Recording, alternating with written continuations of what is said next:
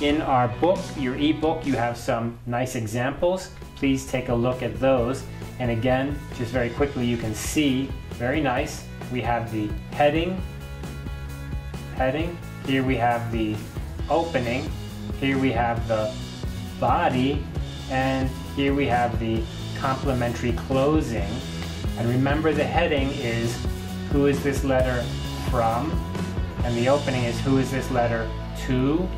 And the complimentary closing is, who is this letter from, right? The closing section. And the body section, of course, this body is all the things we just talked about, the 3 paragraphs for this letter.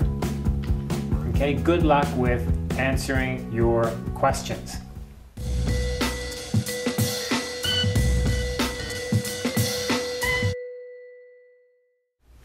Okay, let's give you the assignment for the response letter.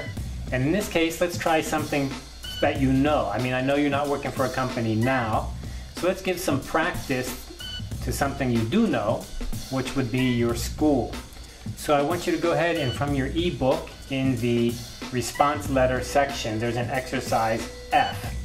And in exercise F, you should write a letter of response to this letter of inquiry.